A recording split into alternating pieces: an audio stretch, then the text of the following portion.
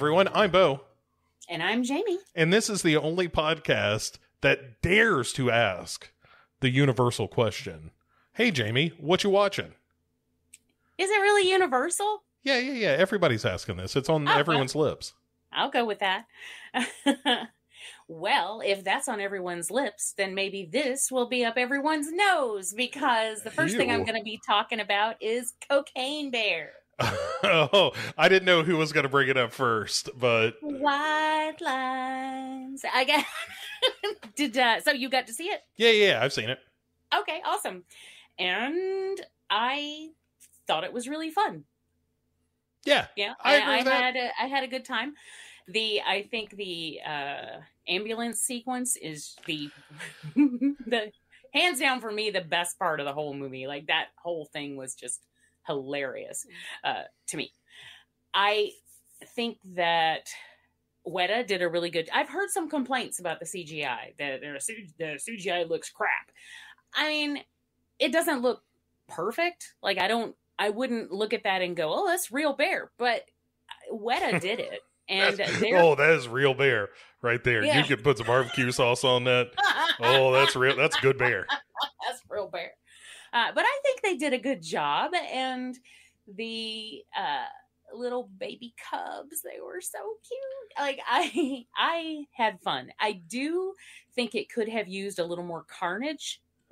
Well, sure, but I think we are coming from a place, if you're like me, where it's like, the movie should just be cover to cover, the bear doing cocaine and then eating people. Yes. And that's really all I need. And what Elizabeth Banks dared to do is to try to tell kind of a story about, like the whole movie is ultimately about like parents and children and that kind of thing. Like, every relationship in the movie is a parent-child relationship. And it is, yeah. Ray Liotta and his son, of course, our main cast, and even the bear. Mm-hmm. Yeah. And even the detective, who's probably the best character in the movie, the detective who's like, has this almost parental relationship with this dog, where he's like, I don't know if this is the right dog for me, but I kind of love this dog. And anyway, he was a cute little dog. It very cute little dog. And also, like, kind of in the background, not only Ray Liotta and his son, but his son and his child, So, like, a lot of that stuff going on. And I don't think it gets mired down in that. There are still plenty of scenes of I'll tell you what, here's what I like most about Cocaine Bear. For my money, is the fact that there are numerous scenes of that bear doing cocaine. Yes. Yeah, yes. That bear loves cocaine. There is no doubt. And that's so obvious. There's a scene where he's climbing a tree and he's almost after the kid, but there's a guy in the next tree over who is just covered in cocaine. And as the bear's like halfway up the tree, he smells it, and he's like, "Oh shit!" And so he completely changes course and goes after that guy. And I just think that's great. He's just like, "Oh, what's that?" He loves his cocaine. Cocaine, you say? How about I climb this tree instead? Yeah. Yeah. It's tough. Like, what do you say about Cocaine Bear? Because it takes itself very unseriously. Like, it's a very silly movie at times, but there's also some pretty good gore. Oh yeah.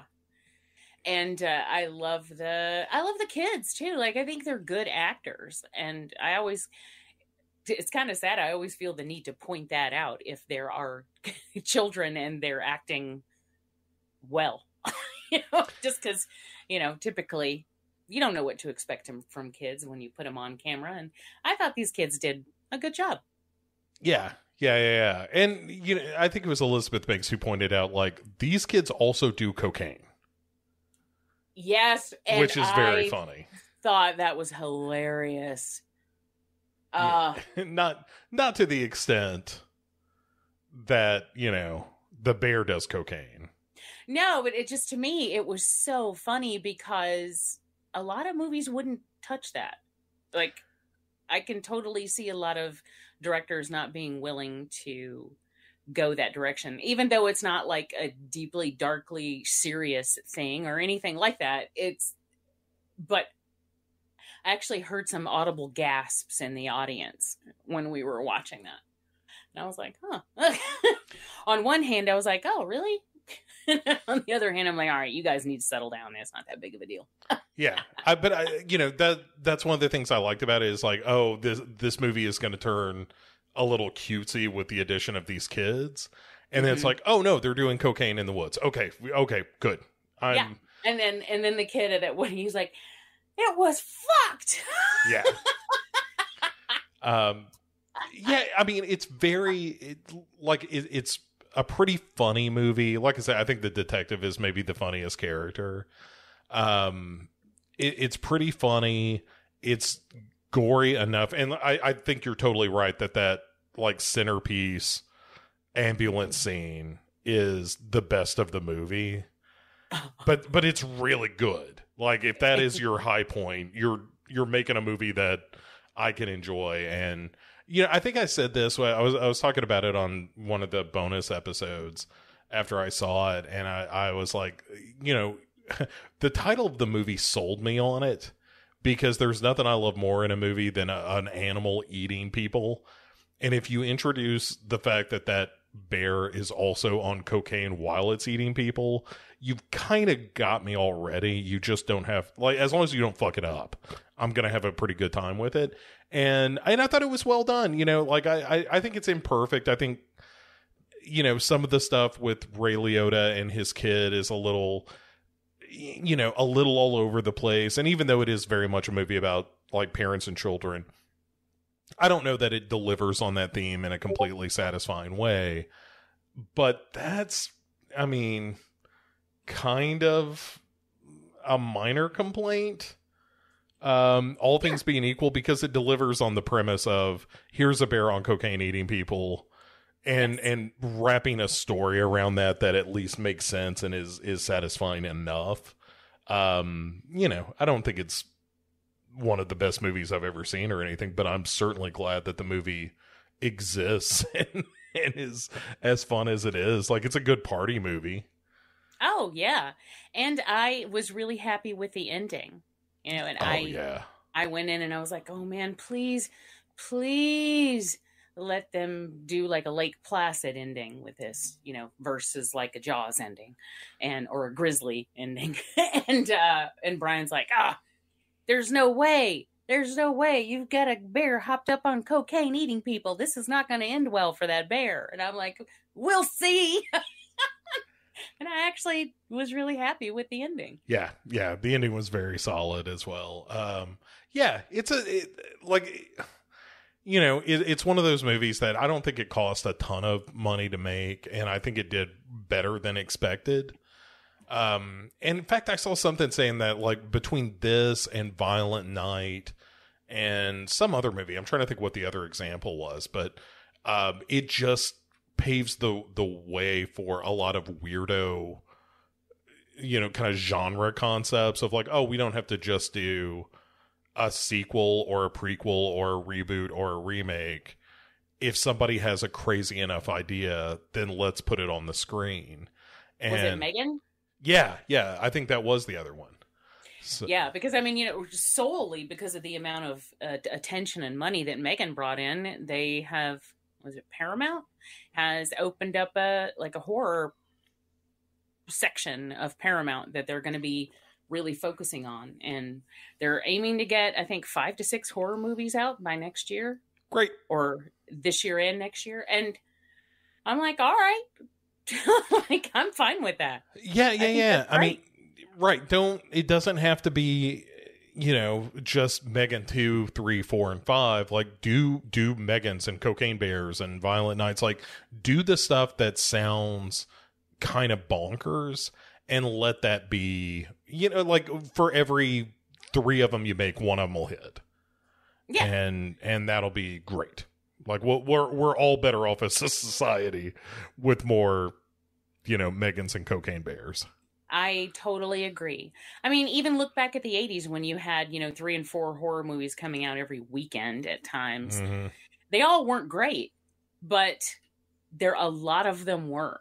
And so that's what I'm fine with them flooding the market. Just come on, give me more reasons to go to the movies. That's what I say. Yeah.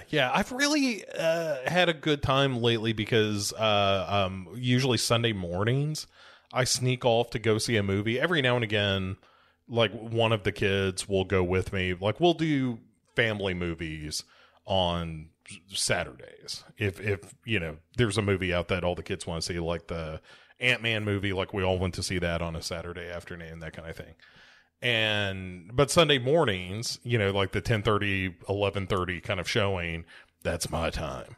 And that's when I saw Cocaine Bear. And it was also really funny when I saw Cocaine Bear at like 11 a.m. on a Sunday. It like I go in with another dude who just much like myself looked like he had snuck away to go see Cocaine Bear on a Sunday morning instead of being in church with all the decent people. And anyway, we kind of acknowledged each other on the way in, and then on the way out we were kind of walking beside one another, and he was like, "So what'd you think about that?" And I was like, I thought it was really fun. I thought, without spoilers, but I was like, yeah, I thought the end of it was really funny. And, that bear did a lot of cocaine and that made me real happy. And he was like, yeah, that was all right. And so I like the early Sunday morning, like, hey, I'm going to get out of the house for a little bit and I don't have to deal with the kids unless one of them wants to go with me, for an appropriate movie. Like, no, the kids came to Cocaine Bear, for obvious reasons. But that's, I love going to the movies, to your point, and having a good excuse to do that of like, oh yeah, there's a movie. Like I want to see the new Scream movie and I didn't get to that yet, but I probably will next weekend. So, I like having movies to go see. Yeah. I like to go early on the weekends too, because it's usually very quiet. You don't have to fight with people to get good seat. I mean, well, the way things now, most theaters, I think now do, you get advance seats, which is perfect for me because I was that person that was always anxious. Until I got my seat, I was full of anxiety and I would get there really early because I like to sit. I'm like Sheldon. I like to sit in a specific spot and I get real nervous if, so this whole you can get your tickets ahead of time has relaxed me a lot. Now I don't worry. I don't care how long it takes to get through the concession line. Mm-hmm. But also they're usually cheaper if you go in the morning, and I like that too.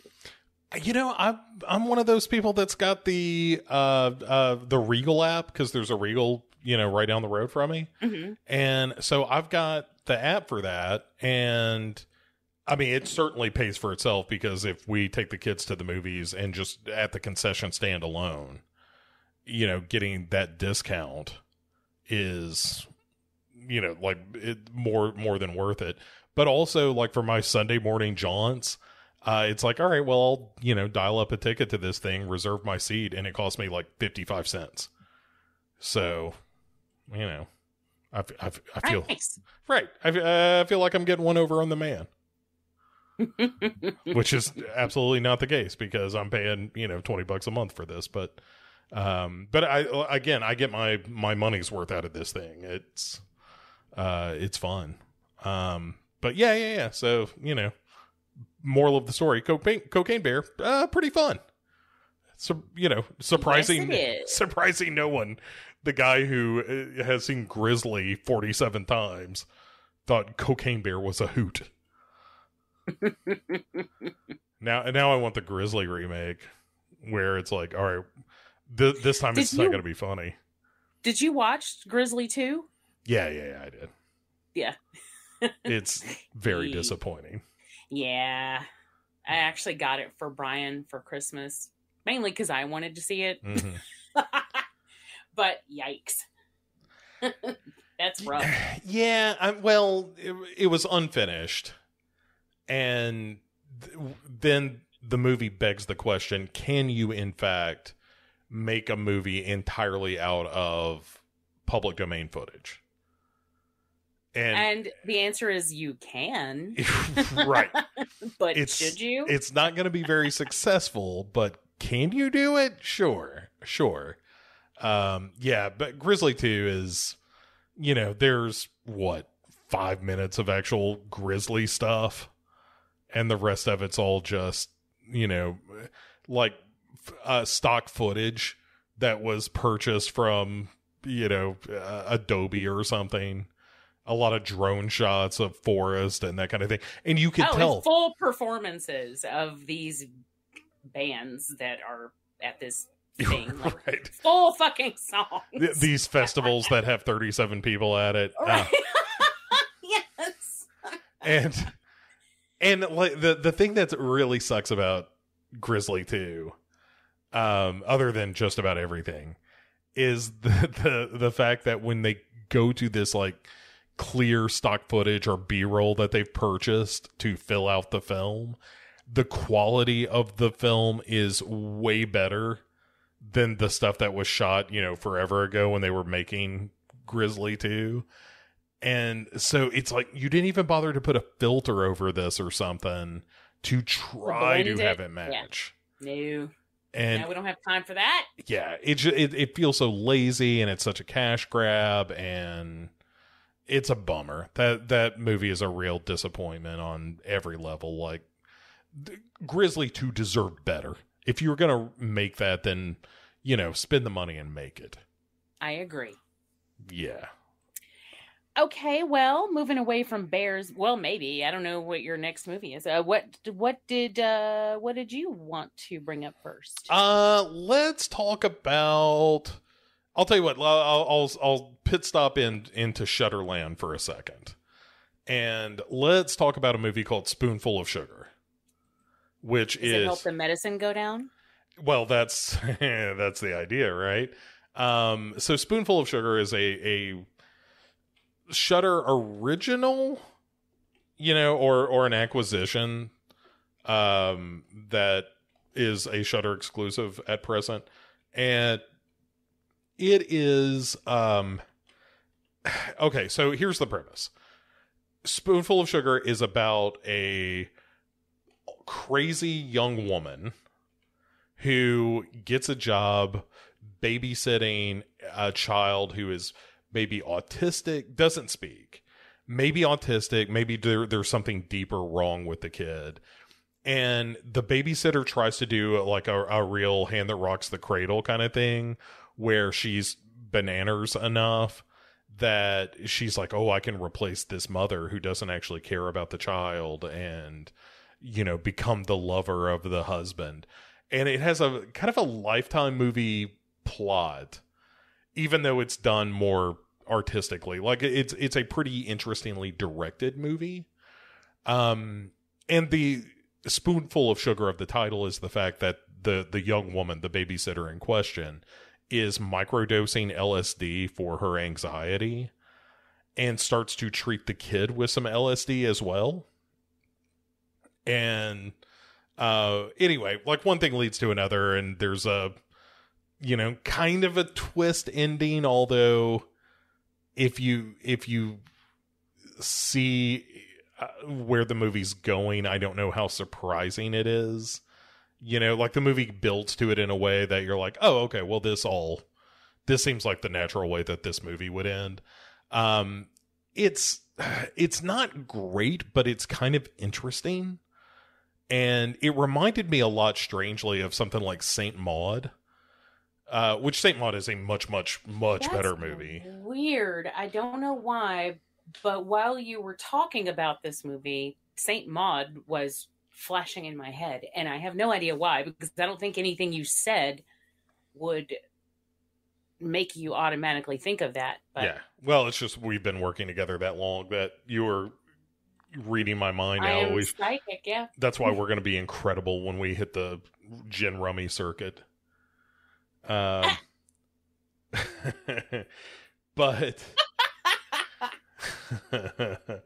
they'll never know what kid them with. right. Just I'll lift an eyebrow and you'll be like, oh, spades is what we're playing apparently. It's like a Spoonful of Sugar is it feels like a Shudder original movie, and for better and worse, like it is that kind of lower budget, or like it's going for character and mood and atmosphere as opposed to any sort of spectacle.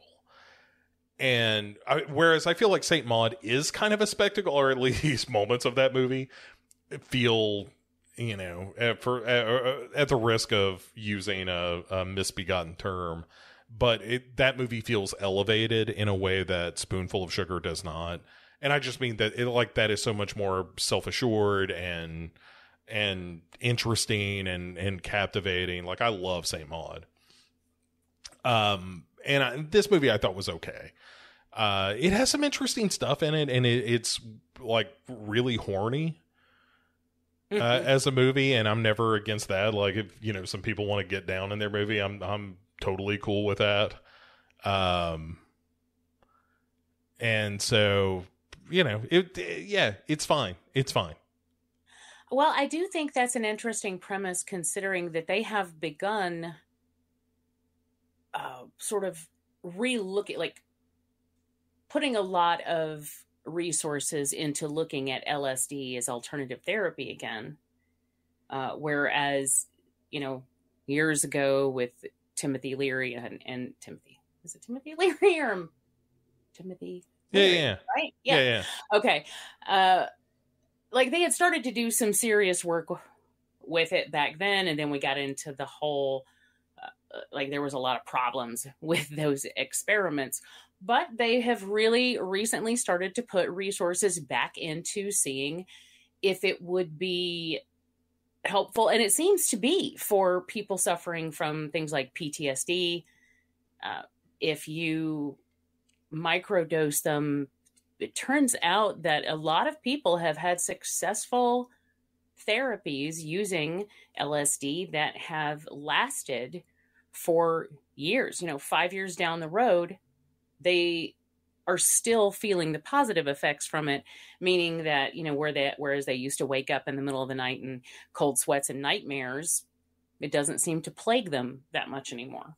So that's kind of interesting that they would, that this film kind of focuses on that from what it sounds like. So for sure. Yeah. And I mean, that's kind of the hook of the movie, really, is like, oh yeah, here's this experimental treatment that this, you know, the main character, the babysitter character, is totally bought into. It is like doing a paper about it, but also you're like, well, you were also kind of nutty, and this is maybe not helping.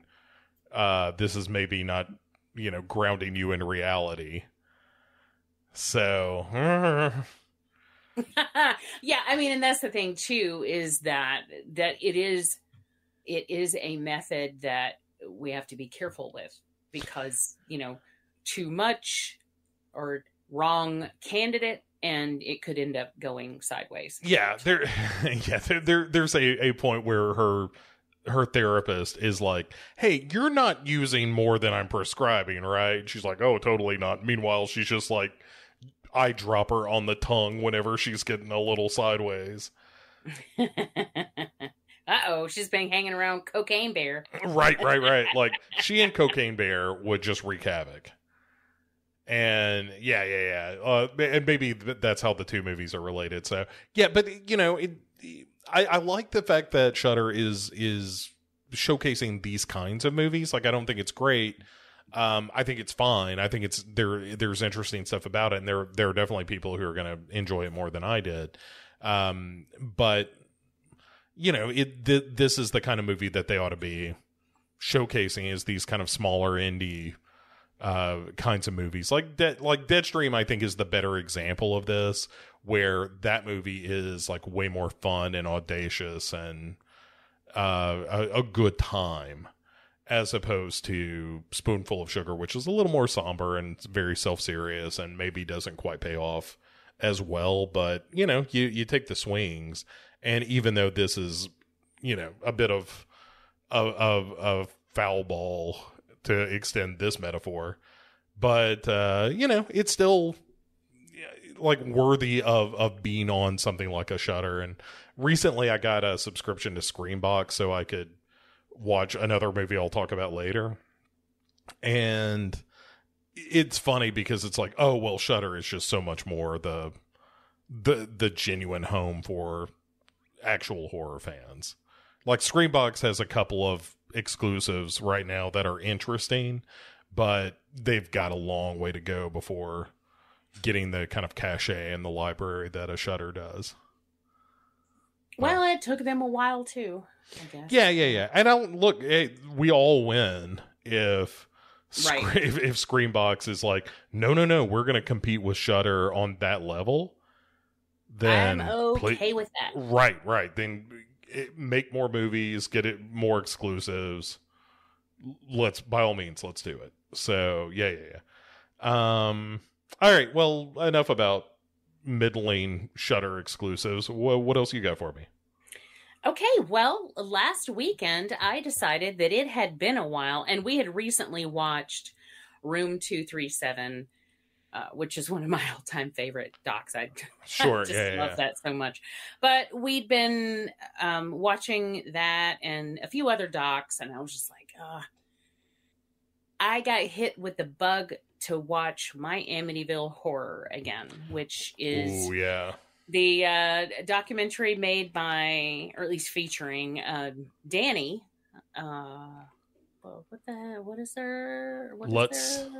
Lutz, thank you.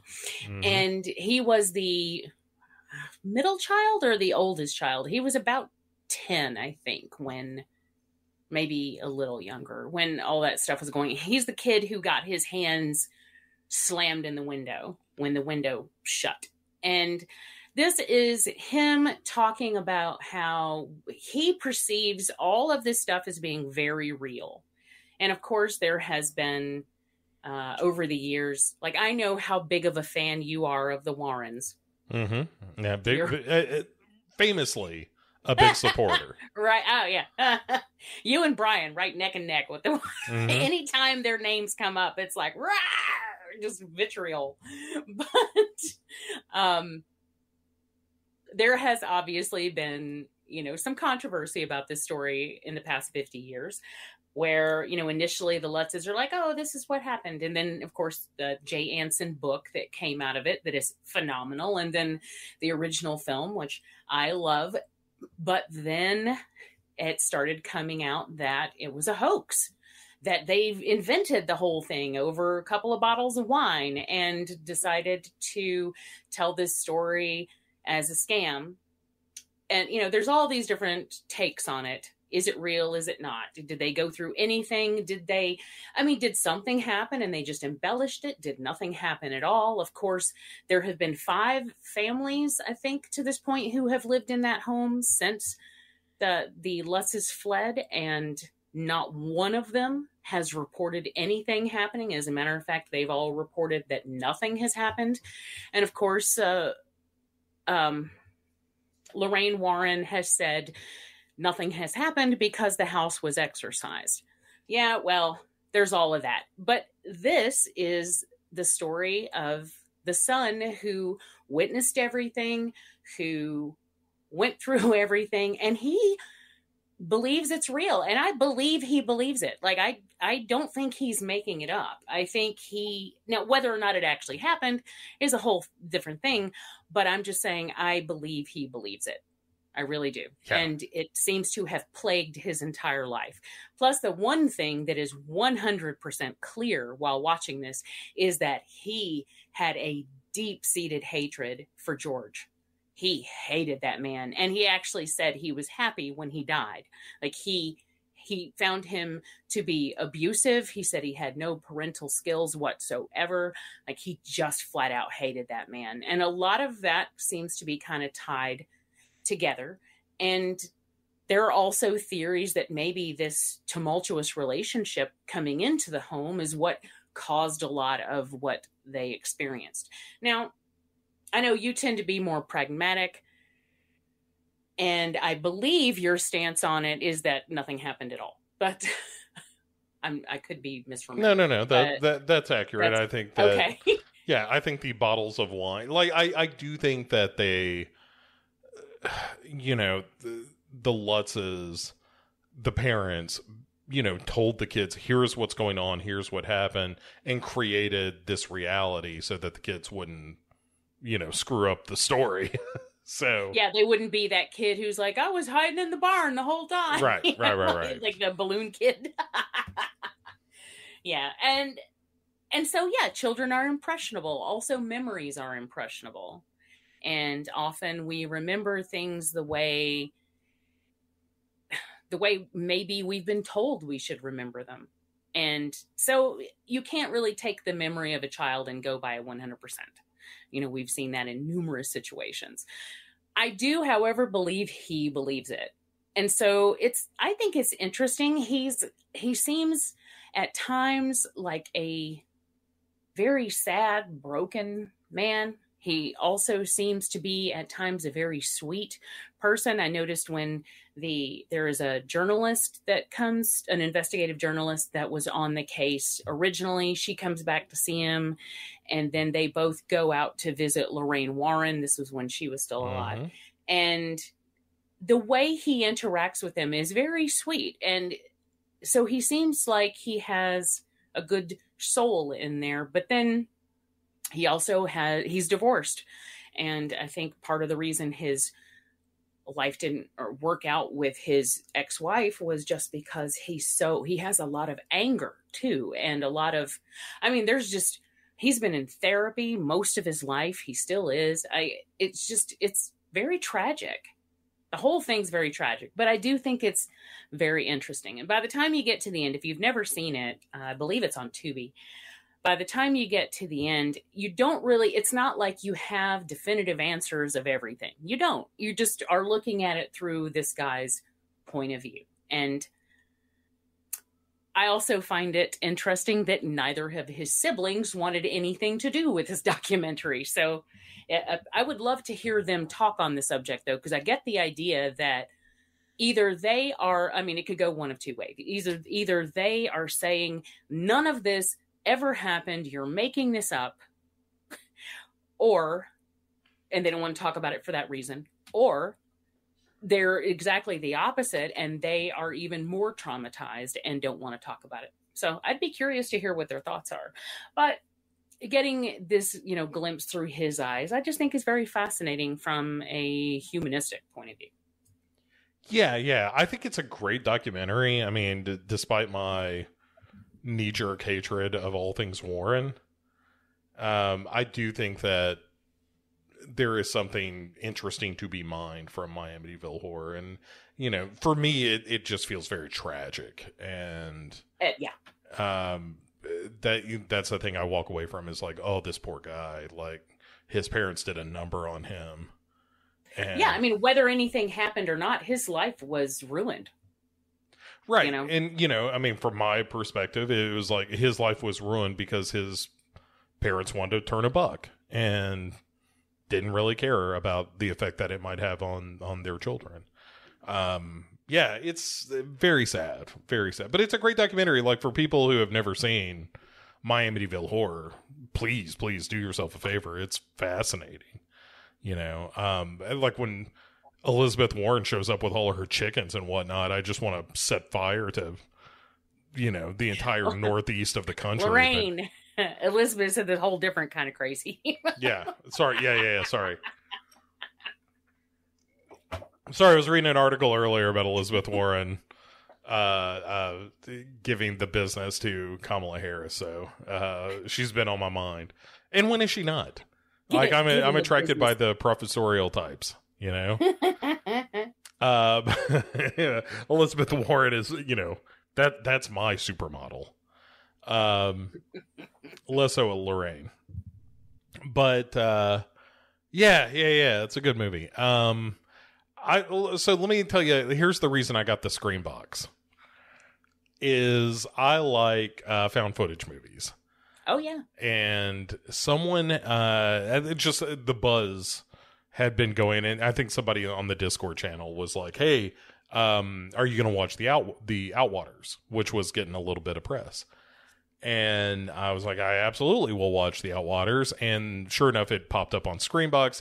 And Screambox had some deal where it was like, hey, do you want Screambox for 6 months for $15? And I was like, Yeah, fine, because I want to watch the Outwaters, and I'll probably get around to watching Terrifier 2 as well, and seeing what else they got on there. But those were the two things I was like, I feel like I need to give Terrifier 2 a day in court, because I hate myself, apparently.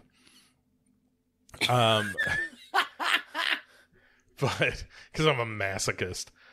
But I also, like, I really want to watch the Outwaters. I've read some interesting stuff about it. You know, this falls into that Skinamarink trap of, you know, this is the scariest movie ever made. And that happens, 5-6 times a year, where the scariest movie ever made comes down the pipe. And what those hyperbolic articles are really saying is, here is something that is interesting and noteworthy within the genre. It's kind of how I read that now. And so I picked up Screambox, watched the Outwaters, did it kind of in the best possible way, which was how I should have watched Skinamarink. Which was, it was just me in my office in the dark, headphones on. And I think the Outwaters is, the way that I've described it is like if Benson and Moorhead made a found footage movie, which they kind of did recently, but if they made a more direct found footage kind of movie, excuse me, and it didn't have quite the resolution, not to, you know, get all wordplay with Benson and Moorhead movie titles, but it's, you know, like, Resolution is a good example of this. Like, Resolution is a lot of like, I don't understand what's going on. I don't understand what's going on. I don't understand what's going on. Now at the end of the movie, I kind of think I have an idea of what's going on.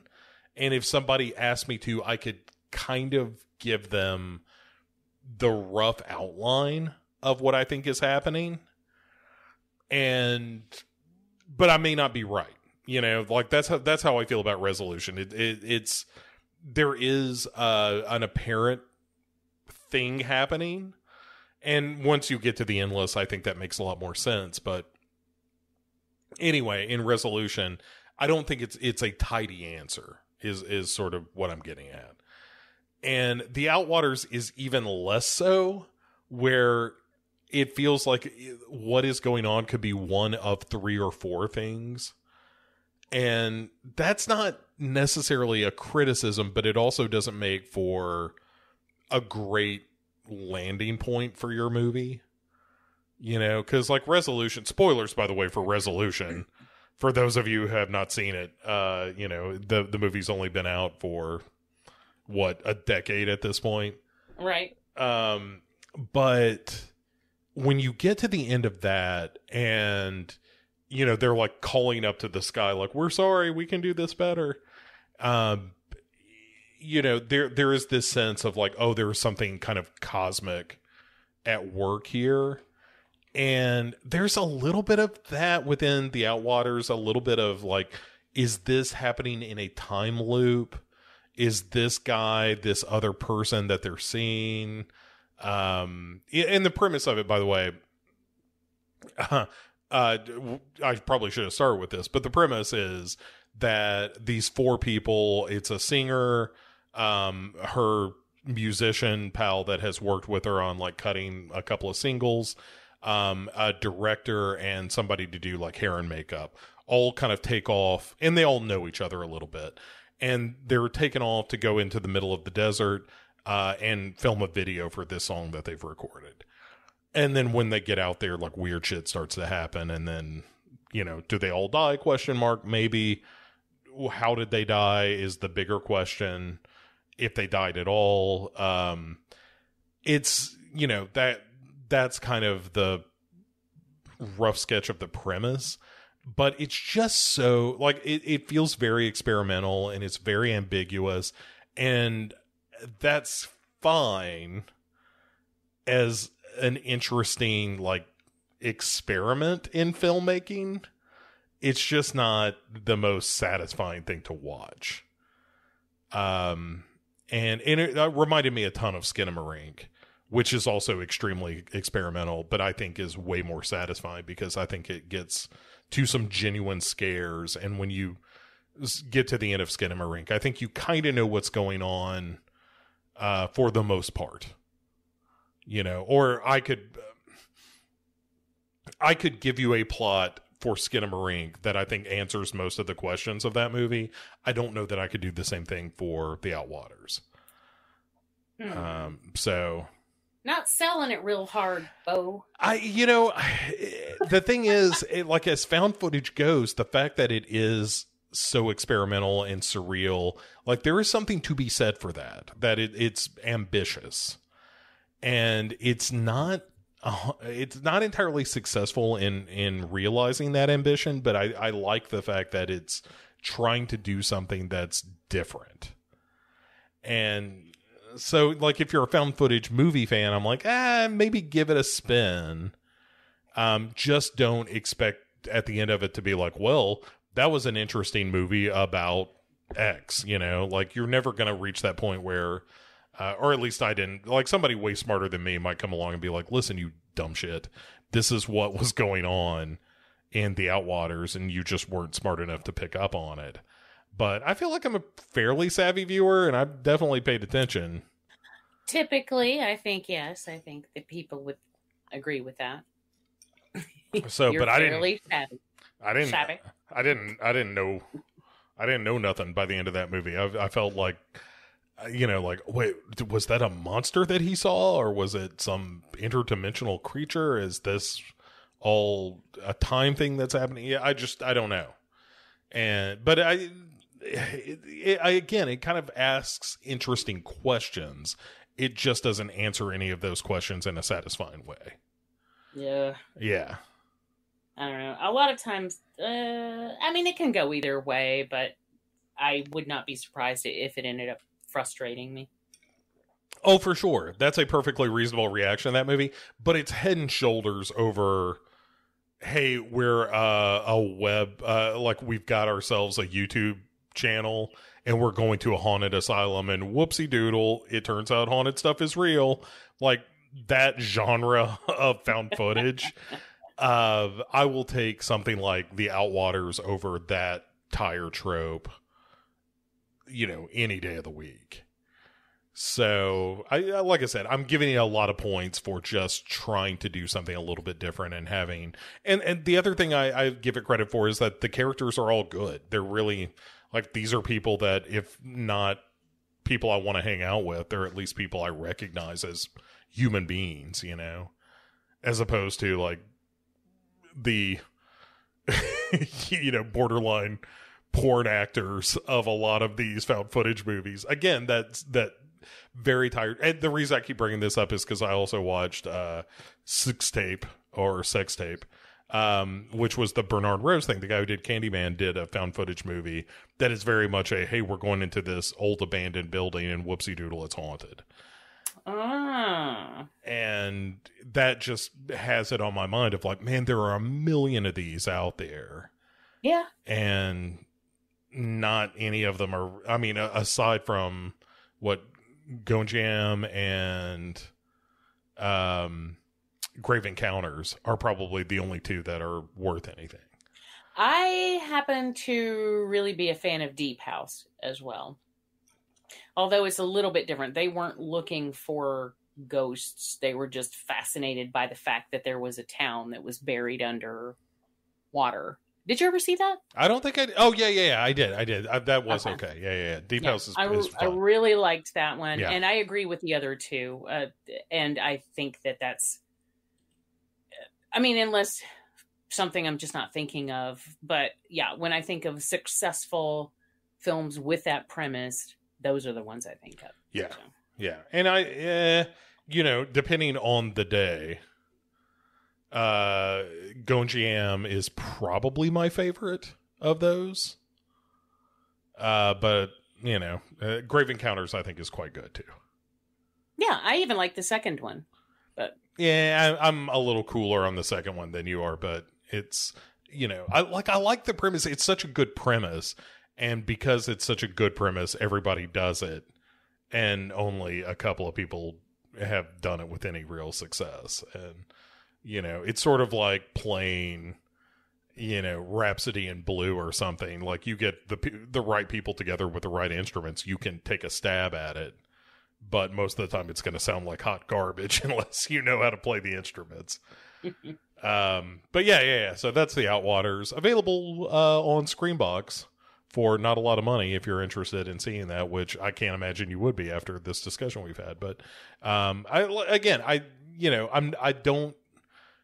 glad that I saw it because it's a nice reference point for other found footage movies, which maybe is not, again, the best reason to watch a movie of like, well, this helps me have a conversation about found footage in a different way. But you know, that's where we are. So, what about you? What else have you been watching? Okay, well, I have another theatrical film that we went to see on $5 Tuesday, and that was Children of the Corn. Oh, no kidding. Okay. Yeah, that movie that no one saw. And it was so limited that when it was playing in our local theater, but there was one showtime every day, and it was 9:30 at night, and that is it. Like, that's all you got. So we went to go see the 9:30 show on Tuesday, and honestly, I had fun with it. I did. I went in with a totally wrong idea of what it was going to be about. I don't know where I heard this or how I picked it up, but I thought that it was a prequel to the original. Like, this was going to show all the like how the kids got all religified and all of that. How he who walks behind the rose He who walks behind the rose. He's waiting for you, Malachi.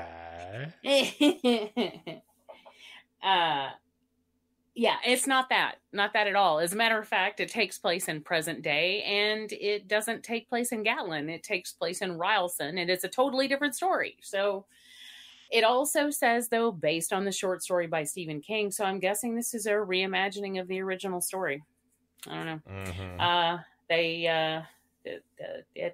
So whatever. It's that, honestly, when you're talking about a Children of the Corn movie, that really doesn't matter, I guess. Like, nothing really matters.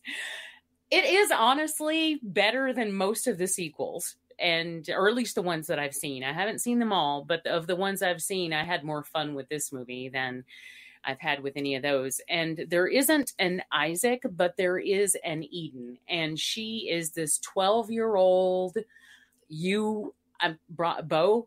I'm telling you, you will love this kid. She is arch and evil and over the top, and it is phenomenal. Like, she's the best thing about the movie is how evil this little 12-year-old girl is. And I'm just like, yes. Now, I'm not saying the whole movie is good or anything. It's not a good movie, but I did have fun with it. I did think it was interesting that they did this whole ergot thing that unfortunately didn't really go anywhere. But the idea here is that this is a town that is built on corn, around corn. This is their industry, and the corn is all dying. It's all infected with ergot. Now, I don't think they actually call it by name, but they do mention it being hallucinatory. And I want to say they mentioned the Salem witch trials a couple times. So, even if they don't say it by name, that's what they're talking about. And you think, oh, okay, well, this would be really cool if this was the reason that all the kids, like, they're trying to give it a more grounded scientific reason that these kids got all went crackers. Right.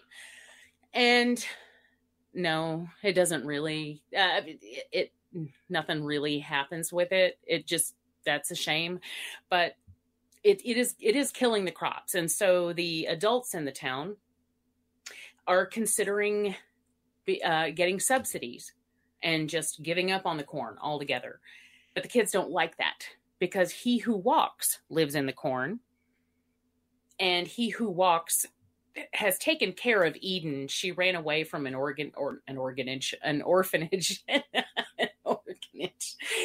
She ran away from there was a whole bunch of shit going on. An orphanage, yes. She ran away, yes, as shit tends to happen in an orphanage, and that's either a place where you go to get spare kidneys and livers, or a place where only pest control people live. Or my god piano. That's where I could take my god piano to get Sure.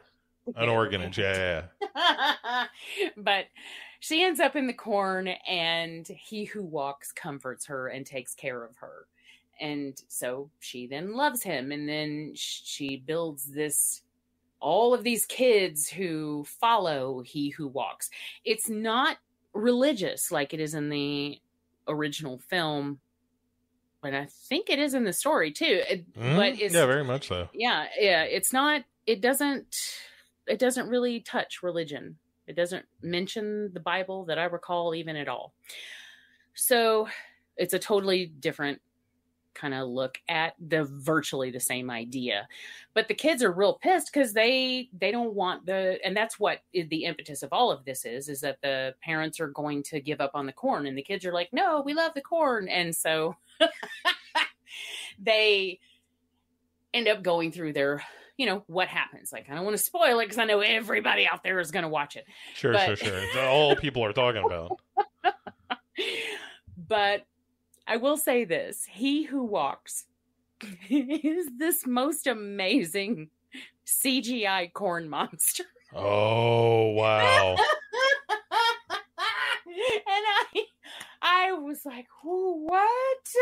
He reminds me of something, but I can't think of what it is. But there is something from another movie. Can I, without having seen it, can I offer at least a point of reference? Yes. What about the meat monster from John Dies at the End? Maybe. Okay. Yeah, that might. Yeah, that might be even. It kind of reminds me a little bit of the praying mantis from the Dracula. Ooh. only it doesn't look like that. There's some. It also kind of reminds me of what's his name from Babylon 5. There's an alien in Babylon 5. He's like a robot, but I don't know. It's an amalgamation of a lot of different things, but it's woven corn stalks that are humanoid and animated. And you don't see a lot of it. They do keep it in the shadows a lot. Toward the end, he does come out in the open, and then there's even a bit with, involving flames and stuff. But there is just the amount of stupidity in this movie is just incredible. There's a scene where the one girl she's the oldest girl in the town, I guess. And she is our lead character, and she is the smart one. And at one point they kidnap her and douse her in tractor fuel because they're going to, set her on fire. Sure. Well, she gets up, gets away, and starts running through the cornfield, leaving this trail of tractor fuel that it's like and I said at the time, it's like she's wearing one of those camel backpacks, and she just has the hose hanging out the bottom, and she's running through the cornfield because this is not the amount of wetness that you'd get from being sprayed down with something. This is the amount of wetness that you would get. It's like Jason in Jason Takes Manhattan, just wet through the whole goddamn movie. It's like those footprints in Scream 3 that Kelly Rutherford leaves at the beginning of the movie, where she gets out of the shower and she walks through the house and there's this whole trail of wet ass footprints. Like, it just doesn't work that way in real life. But this is obviously setting up something that's going to be done with this trail of tractor fuel. So there had a reason for it, but it's silly as hell. And so, like I said, I had fun with it, but it's mainly because of the little girl who played Eden. And she was just, I thought, fantastic. Just hilarious and twirling her mustache, and she was great. To be a young actress pulling off a villain. I mean, if you liked Isaac in the first one, you'd like her. She's pretty much the new Isaac, is what that is. Okay. But also, my biggest problem with the movie is that there really isn't anyone to root for. Every single grown-up, everyone in this town is a straight-up asshole. Whether they are abusive or cheating on their husbands or screaming at their kid. Like there are no good parents in this town, and there are no good grown-ups. So you can't really root for them. But now the kids are murdering bastards, so you can't really root for them either. So you're kind of stuck going, what the hell do I care? Let the whole place burn to the ground. So there's that. Nice. Yeah, I mean, that's a thing I will see at some point. Whether it's good or not, I mean, it's inoffensive if you have the time. I do recommend it just for the little girl. I really think you'll get a kick. You personally will get a kick out of her, but just because she's hilarious. All right. Careful, Mordecai.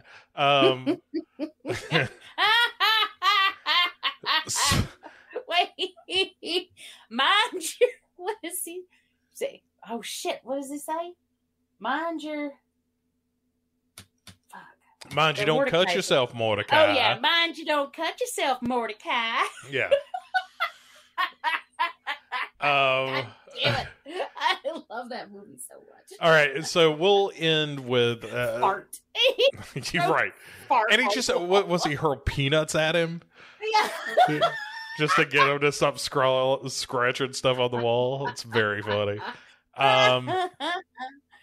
So... weirdly, I don't know that I've done this in maybe ever, but I'm going to wrap this episode up with the final film, which is the movie I went to see today with one of the kids. We went to see 65, that new Adam Driver movie where he has to shoot dinosaurs in the face with a gun. And so here's the premise, and I didn't know this going into it.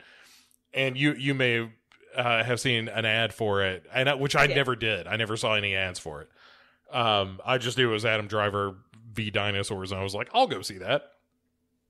But the thing I didn't understand about the movie is that he is not from Earth. Like, Adam Driver and his little girl companion are aliens from another planet. Oh. And the whole premise is, and this is like the first 2 minutes of the movie. I'm not like, this isn't a reveal of the film. But they are on like this exploratory mission. Adam Driver has a daughter who is very sick, and apparently comes from a planet also that has shitty healthcare. Because he's like, hey, if I do this 2-year like planetary mission, I get triple salary, and I can pay for our daughter to have this procedure that will save her life, even though I'm going to be missing 2 years of our marriage and our child's life and all that. And so that's why he's doing this. He's in a spaceship carrying people that are in like cryo chambers to some destination, but they get beset by like an asteroid storm, and the ship gets blown off course or thrown off course, and it crash lands on Earth 65 million years ago.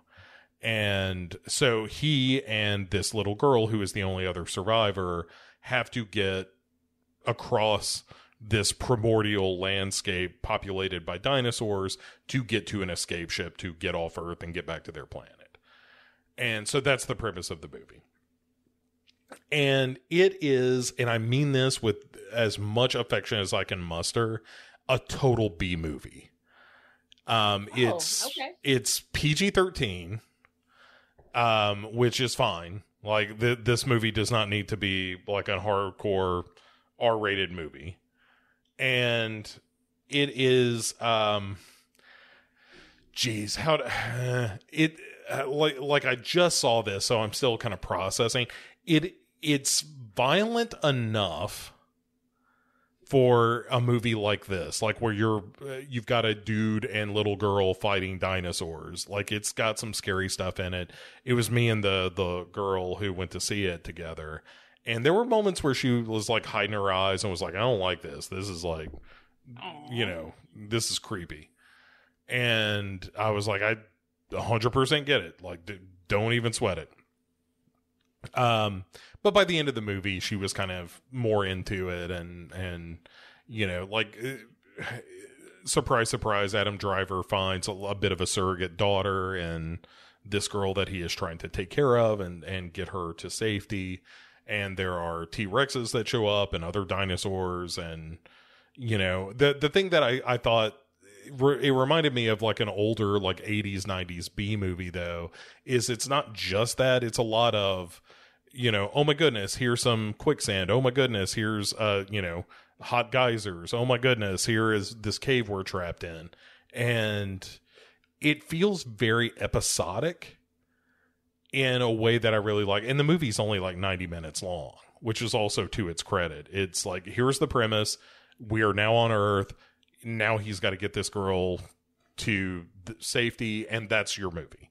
You know, like an hour, 10 minutes of this 90-minute movie are just that. So it doesn't fool. It doesn't fool around. It gets to the business.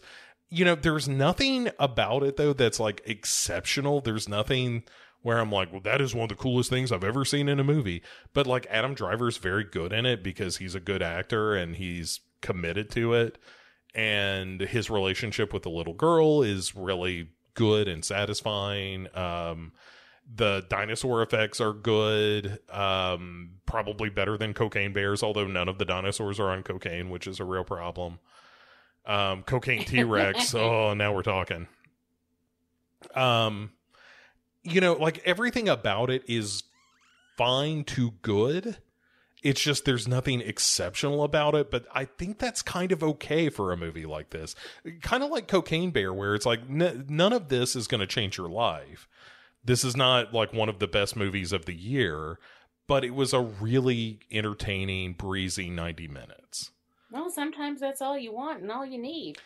Right. That's kind of how I felt about it. Like coming out of the movie, I was like, you know what? That was, you know, and in fact, I heard another group of people talking about it where they were like, you know, that wasn't bad. It was pretty good, but it was, I don't know. And I was like, yeah, I get it. It's a total B movie. It is like, you know, it's just what the premise calls for, which is, hey, what if this dude had to save a little girl by crossing this valley filled with dinosaurs and whatnot to get on a spaceship and get the hell out of Dodge? What would that movie look like? Oh, it turns out this is what that movie would look like. And it's totally fine. It feels very video gamey in a lot of ways. Just, I guess, based on the premise, like if you played a Naughty Dog game, like the people who do Last of Us and Uncharted and that kind of thing, like if they had made this game, this is kind of what it would be. Of like, oh yeah, here's the emotional hook to it, and the dinosaurs are a threat, but also you've just got to get through this environment that's very hostile as well. And yeah, it was totally fine. We had a totally fine time, and we ate popcorn and drank sodas and watched this movie, and she got scared a few times, and I laughed a couple of times, and then it was over, and then we went home, and everybody was happy. You know, that was kind of the experience with 65. And again, I think that's okay. I think there is plenty of room in this world for a movie that just entertains you for 90 minutes, and then you're done with it. Look, I don't need everything I watch to challenge my beliefs about everything. Like, it's fine. Sometimes I just want to be entertained, like, you know, Cocaine Bear. Yeah, right. Sometimes that's just all I need. And I don't think there's anything wrong with that. Yeah, I was thinking about, maybe it's like I've had the movie Everything Everywhere All at Once on my mind, because Maya hasn't seen it. I'm like, you should really watch this. Like, this is a great movie. Are you guys watching the Oscars tonight? Probably not. It's been a long time since I've sat down to watch the Oscars. I kind of don't care anymore. Yeah, Brian's the reason I don't. I was always very religious about watching the Oscars, just because I like to, I don't know, I take notes about movies I'm interested in and stuff like that, but I haven't in years. Yeah, I mean, I kind of used the nomination list as like, oh, I should see that movie, you know, and see what all the fuss is about. Like, I'm rooting for Everything Everywhere. I hope Michelle Yeoh wins. Yeah, I am too. I fucking love that movie. Yeah, but, you know, thinking about Everything Everywhere All at Once and being like, you know, it's great that that's nominated for an Oscar. for Best Picture. I think it truly was, unlike most Oscar viewings, it's like, yeah, that was probably the best movie I saw last year. Like it's funny and weird and surreal, and it's got great action, and it's got real heart, and it's emotional. Hot dog fingers. It's got hot dog fingers and dildos and like everything you want out of a movie. And I loved it. Again, at the end of the movie, like I was kind of choked up. Like it's this really beautiful story about, family and like it's one of those rare movies that does everything right. And so I've been thinking about that movie because I've been trying to sell it to Maya without kind of giving anything away about it, because she doesn't really know much about it. And I'm like, it's something we need to watch because it's really good and funny. And yes, it's nominated for a bunch of Oscars, but don't let that scare you. Like it's also incredibly entertaining and really fun. And it's not just some heady think piece, even though there is that aspect of it, which is what makes it really kind of a special movie, is that it really checks every box. But I was thinking about that in terms of 65, where it's like, oh, this is a movie that, like, come this time next month, if you told me that I saw 65, I may not believe you. Where like, no, you really saw that Adam Driver dinosaur movie. I'd be like, you go to hell. You are a liar. But I mean, to your point, kind of what we were talking about, like, it doesn't, like, not everything has to be that. Not everything has to be everything everywhere all at once. Some things can be Cocaine Bear, and 65 is more in line with a Cocaine Bear than it is an Everything Everywhere All at Once. And that's great. Yeah. So, So anyway, if you are in the mood for a total matinee kind of movie, like if there had been a cartoon at the beginning of this and a newsreel and then, like Crash Corrigan fights dinosaurs, it's that kind of thing. But in a weird way, I was like, they kind of don't make them like this anymore. Like everything has to be this big budget extravaganza as opposed to just this kind of oddball premise with a good actor and some good sequences. Mm-hmm. And not great, but really totally acceptable to very good, it's that damning with faint praise thing that I do all the time, but it's not damning it. It's like, oh yeah, I think there's, I see stuff aiming for the fences all the time. They're like, this is going to be the movie that knocks your dick off. And, like whether it's the spectacle of an MCU movie or, the heady stuff that you see on streaming channels where it's like, like The Last of Us is a good example of that, where it's like, this is going to put you through the emotional ringer and you're never going to be the same after you see this. And I'm like, sometimes you just want to watch Adam Driver shoot a dinosaur in the face. And that's all right. That is definitely true. I watch Adam Driver do just about anything. Yeah, he's really good at it, as he is in pretty much everything. So yeah, it turns out he's a pretty good actor. Yeah. Let's wrap up real quick with anything in particular you're looking forward to seeing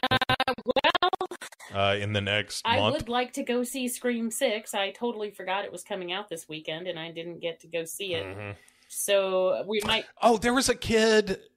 Sorry to interrupt, but there was a kid dressed up like Ghostface at the theater in the lobby as we were leaving the theater. I was like, "Oh, right on! Good for you, weird kid." Yeah, we'll probably try to go for $5 Tuesday, maybe, and check it out.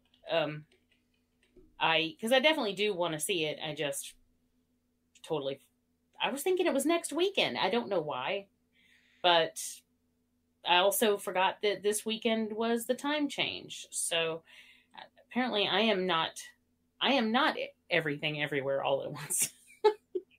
I am all over the place, but at various times. That was a bad joke. I apologize. It's fine. No. Don't apologize for that. I didn't think that through. Yeah. But anyway, yeah. So I do want to watch Scream 6. I'm looking forward to Evil Dead Rise. And yeah. Hey, do you know that Salem's Lot is dropping the same day as No, I Evil didn't know Dead it was Rise. coming out that soon. What? Yeah, isn't that crazy? Is it coming out in the theater? I Holy think shit. so. What am I going to do? I don't know. I'll have to see them both. I reckon. Probably.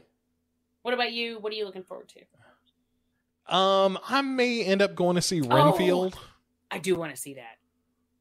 Which, like, I think you and I will both probably see Scream 6 between now and the next time we talk. And maybe Renfield will sneak into that as well. I want to see that. So I'm curious about that movie. And then, I mean, depending on when we record next, but then, Evil Dead Rise and Salem's Lot are both like, the 21st of April. So that's probably going to be a thing where like we'll record next month. And then when we reconvene in May, we'll be talking about Evil Dead, Salem's Lot, and, whatever other nonsense happens to drop in that window. But I'm excited about, like, I want to look, Salem's Lot's one of my favorite things ever. And I'm so excited that, such a thing exists. I hope I it's do good. too. I mean, that film was pivotal in my becoming a horror fan. The original miniseries. And it has always meant so much to me. It's one of my favorite Stephen King books. So, yeah, that is a property that I really care deeply about. So I'm not also, though, one of those people that gets pissy about a remake. I don't really care. If it's not good, then I just won't watch it again. Like, I'm fine with that. But I really want it to be good. I really, really want it to be good. Yeah. And I need to see Knock at the Cabin. I may see that. We did watch that this weekend. How was it? I thought it was pretty good. It wasn't as, I kind of hoped, I guess I was looking for more, but it was good. I thought all the performances were really good. I actually did enjoy it quite a bit. I think I gave it a 4. So it was pretty damn good. It just didn't blow my socks off. But the little girl is so good. She's so cute. Like, you really love this family. You do. And so, yeah. Plus Rupert Grint. That's the first time I've ever heard his American accent. He did pretty well. I was impressed. And Dave Bautista was really, everybody was really good. Like, I do recommend it. I enjoyed it a lot. I just, I don't know. I don't know if I was expecting something a little more bombastic. I don't know. It was a little quieter than I was expecting it to be. Considering we're talking about, the apocalypse and all of that. But it was good. All right. I'll check that out. So, all right. Well, I think that's going to do it for this time, Jamie. Well, okay. So thanks to everyone for listening. We will be back in a month with more nonsense. Yes, always with the nonsense. And, ever with the nonsense and the cocaine, quite frankly. Yeah. Lots more cocaine as well. So I am a method podcaster, Yeah. The bear's not the only person on that dust. All right, everybody. We'll see you in a month. Bye.